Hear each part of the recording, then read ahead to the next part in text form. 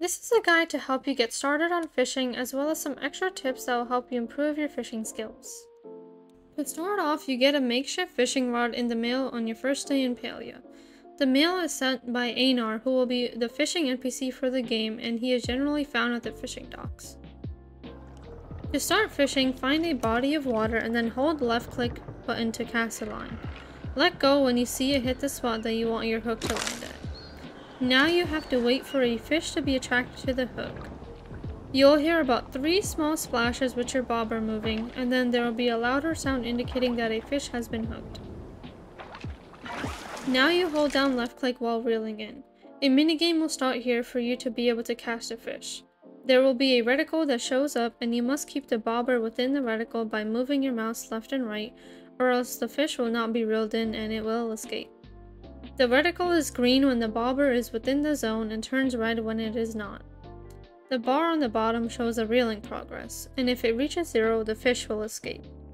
If the bar is full by the time you catch the fish, it will count as a perfect catch.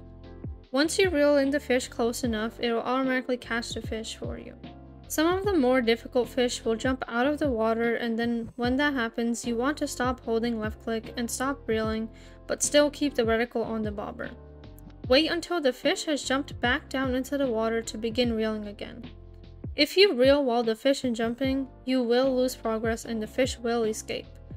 My number 1 tip with this one is to keep the reticle on the bobber, not on the fish itself. My first 2 tries getting one of the difficult fish, I was putting my reticle where the fish was, which was making me lose progress and letting the fish escape. This is because the game counts your bobber as a spot where you're supposed to reel in at. And sometimes the fish animation, especially the jumping one, causes it to look far off from the actual spot your fishing rod is in.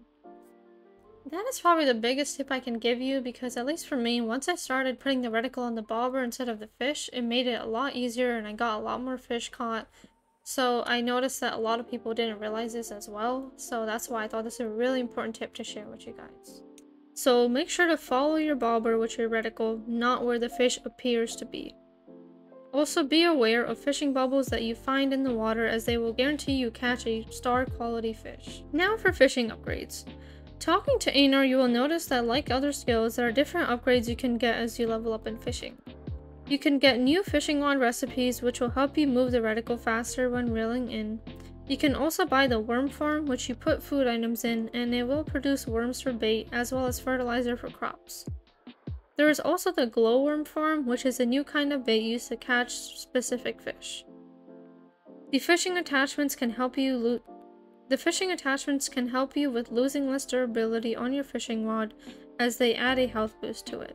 Einar also has a recipe for Fisherman's Brew, which increases the size of your reticle for a short amount of time. There's also the tuning fork, which helps you track rare fish for 15 minutes. To equip worms, you must first equip your fishing rod from the tools by pressing R, and then right click, and you can choose whether to use just the standard hook itself or add worms for bait. Fish appear in different types of bodies of water and are also dependent on the bait used. Fish can appear in rivers, lakes, ponds, and by the coast. Some fish will only appear at certain times of day, such as dawn, dusk, nighttime, and some fish are available all day long. Different fish require different bait, as some will appear when you use no bait, some will appear only when using worms, and some appear only when using glowworms.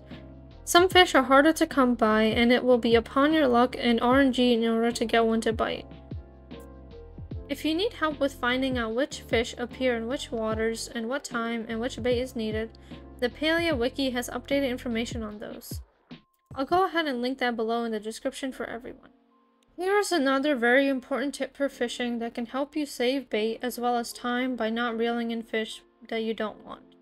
When you hear the loud sound notification of a fish appearing and being hooked, you can visibly see which fish you just hooked. If it ends up being a fish you do not want, you can stop and do nothing and let the fish leave.